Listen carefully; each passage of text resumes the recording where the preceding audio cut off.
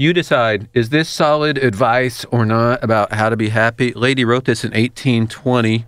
So here's what she said. For happiness, be as busy as you can.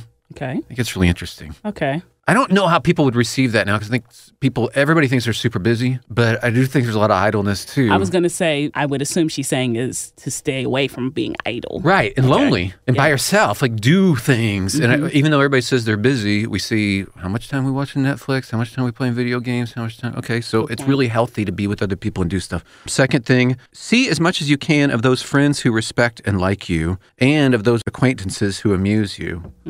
So be around people who make you laugh. That is absolutely true. And we get to do that every day. I do. I do too. Even hanging out with Sherri, it's good for my mental health. Attend to the effects that tea and coffee produce on you. Again, I think that's solid. Oh, the other ones were compare your lot with that of other people. Some people say don't compare yourself with your neighbors. Yeah, but okay, humanity in general. And you see, Try that. I'm doing pretty good. Yeah. Don't expect too much from human life. Do good and try to please people to every degree that's reasonable. Be as much as you can in the open air without fatigue. Get outside, do some stuff. Make the room where you commonly sit pleasant.